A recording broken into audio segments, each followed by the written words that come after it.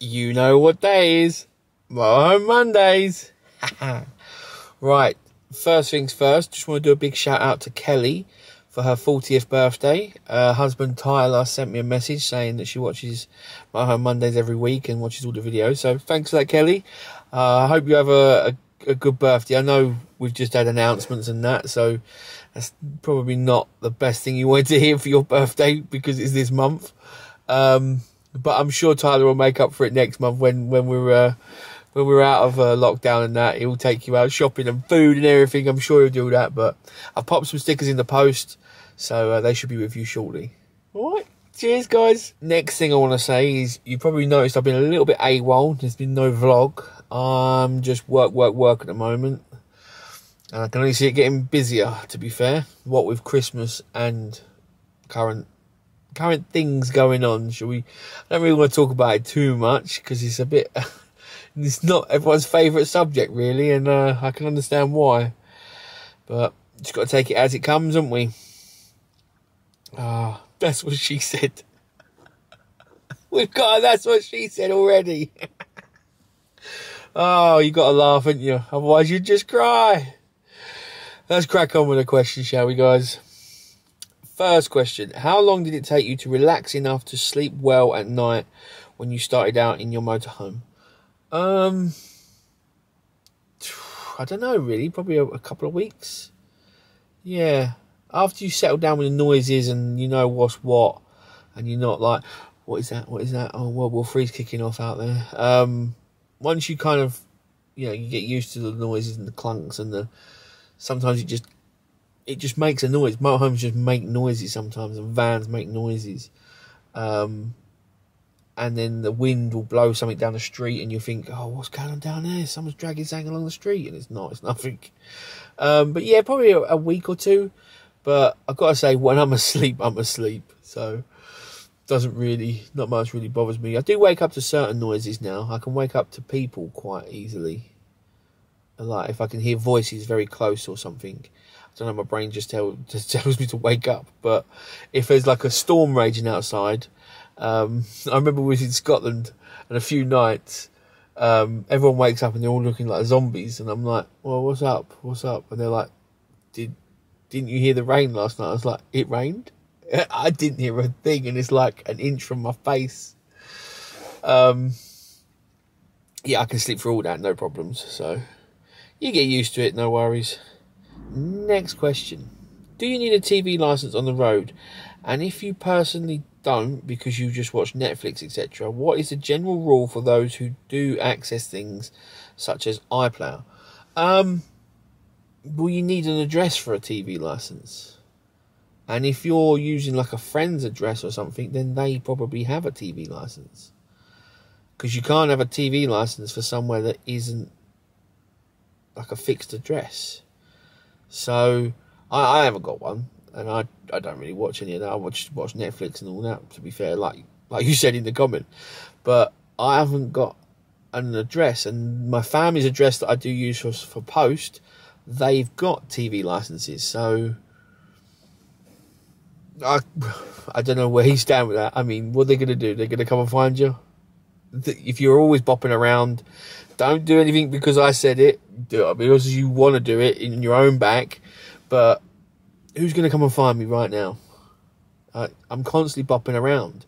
It's not as if I've got a whacking great TV area on the roof. I mean, I can access all the channels. I can access all that. But no, I haven't got one, and I can't see anyone coming to find someone. They'd rather go to a house that can't run away, I suppose. That's what I'm guessing. But my actual address where my post goes to has a TV license, so I assume I'd be covered. I might be wrong. Don't really care, to be fair.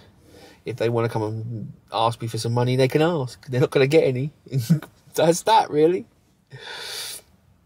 Next question. Do you ever get sick of spelling out your name every time? No. Well, I'm used to it. I've had it all my life. I like to think of my name as different because I'm not a follower. I'm different. I'm the black sheep.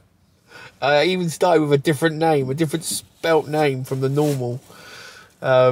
Yeah, no, it is what it is. People that have weird names or weird spellings always do it, and they get used to it, I suppose. But it's quite funny when people go, when you actually spell it out, and then people go, "Oh, Darren," and then they're trying to start moving the jaw, like proper pronouncing things. No, mate, it's just Darren. Just don't worry about it. Yeah. But no, I don't. It doesn't bother me.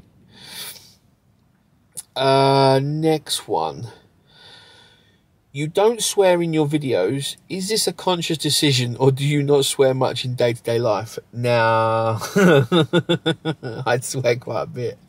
I'm from the south. We swear quite a lot down here. And there's gonna be someone in the comment now going, "I'm from the south and I don't swear at all." And yeah, good for you. No, I do swear quite a bit. It's a language, isn't it? It's a word. I mean, it's an expression.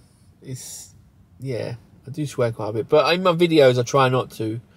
Or I try and cut or bleep if I've said something a bit offensive. Because I know some people watch with their kids, and I know some kids watch. I don't make these videos for kids at all, but I'm considerate. I'm a nice guy. No, but I mean, I do swear, you know. So if there's the odd one in here and there, then so be it. But I do try and make sure it's not just constant effing and cheffing. But once I'm with John and Tash and that, and we're all around, or I'm with the lads, the five amigos, once we all get together, there's some words coming out of the campfire then. It's funny as anything. Oh, you just got to have fun, haven't you? Next one. Do you have blackout curtains in the bunk bed above the cab? I just wondered for when you're in stealth mode.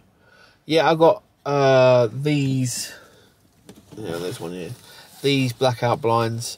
Bought them from Amazon. These are the black ones for the front of the cab, and then I've got. You can probably just see here. I've got cream ones, but they're same blackout for all the other windows, and then I've got some just above the, just in the, like to cover the pod. The bed area, so it just seals it in, so it can be really dark and blacked out in my sleeping area, even with all the windows and blinds open if I wanted to, for whatever reason. Yeah, you can't really see much light once I think on one of my parking videos I did a walk around once I parked up, and you couldn't really, all the lights were on inside, but you couldn't see them when it was outside and it was pitch black. Next question. If you could telepathically say something that all 7.8 billion people on Earth could hear at once, what would it be? Jesus. It's quite deep, that, isn't it? Don't say it. Don't say it. I'd probably say, like, because people these days, and I don't know about in every country, but I think there's quite a lot of hot-headed people out there at the moment, these days, should we say. People are a bit always waiting to take offence or anything. You know, I think I'd just say, like,